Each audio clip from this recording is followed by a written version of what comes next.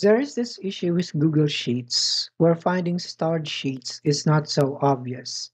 For example, if I start this sheet and then go to the Sheets homepage, there's no obvious way to look for that starred sheet. If I look for it via this owned by me filter, uh, there is no selection where it says starred. This one is just a view of the recent spreadsheets, while this one is a filter for last opened and title. And the last obvious selection is the open file picker, which looks like a folder, and you wouldn't think of opening it because open file picker, it's like opening a file.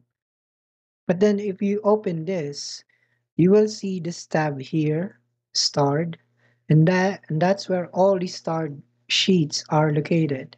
You can then click one of the sheets and then click open. This is not very obvious to most of us. That's why I've looked for this online, and the only one I can find are those on mobile.